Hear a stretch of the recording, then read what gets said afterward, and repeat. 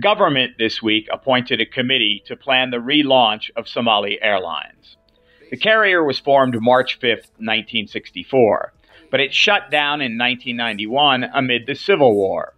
The committee of 7 people is headed by Ali Gachal Gabao and includes 2 senior pilots. The group has 30 days from November 1st to come up with a comprehensive scheme to bring the airline back to life. In 2012, the government tried to jumpstart the carrier's comeback, but efforts ultimately failed. The country is currently served by over 10 airlines. African Express and Juba Airways are both Somali-owned, but based in Nairobi. This would be an impressive feat by the new government if they can make it work. Having a national airline would not just be a source of pride, but would show the international community that Somalia's development is on a fast track. The committee needs to be shrewd in making their plan so that the airline can be profitable. With air travel down due to the COVID-19 pandemic, the cost of planes is also down. Buying narrow-body aircraft, like a Boeing 737-800, is 3 to 4 times cheaper than a wide-body plane.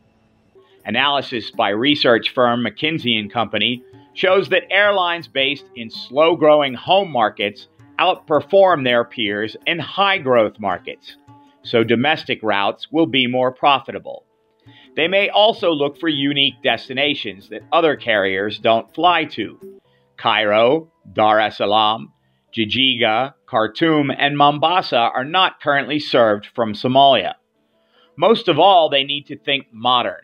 The best airlines use various tools such as loyalty programs, online sales, and mobile apps.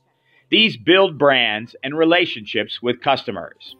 It is not enough just to get the planes off the ground. The committee should lay the groundwork for the new White Star airline to be a success, financially and with its consumer base. After all, most of the passengers on these flights will be Somalis.